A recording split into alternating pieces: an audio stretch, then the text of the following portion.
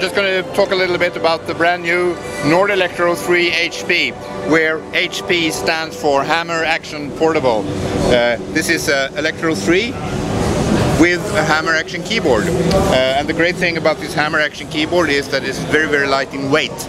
It feels like the real thing, but it still weighs only 11 kilograms. And while we were doing a new instrument, we also added a few bits and pieces on the panel. We have a delay, so you have selectable delay or reverb.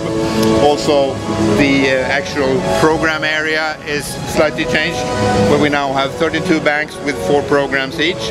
And to accompany the new keypad, there are now 4 selectable dynamic response curves.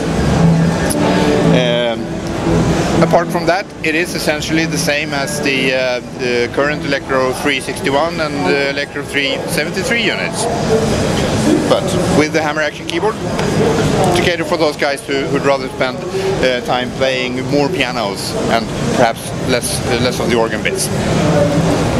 Thank you.